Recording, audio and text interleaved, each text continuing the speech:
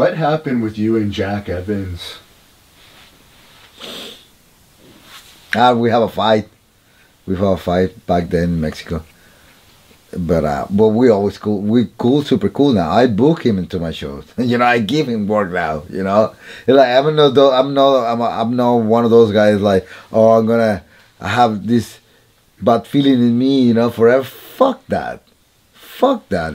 Fuck that. That's terrible. I mean, and I feel bad even to say fuck that. It's terrible to say even fuck that. You know, that's awful. Did you have many backstage fights in your career? I have one with him, and I have another one with rest in peace.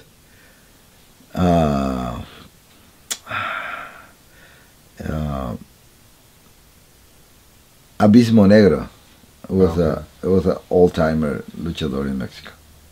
I have a big fight with him in the locker room. Yeah. What was that all about? Just, you know, he disrespect me in a way that I was not able to step back. You know, there's limit, right? So I didn't step back and I fight the motherfucker.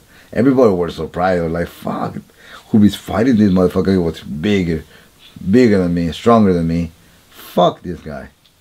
Don't nobody respect when you know, I'm not a fighter guy, to be honest. I'm not. I'm a very like peaceful guy. And I've been learning that, you know. Right now I'm a politic guy, you know. I like to you know, to put the ideas on the table and to be able to confront and to make facts and to work with them.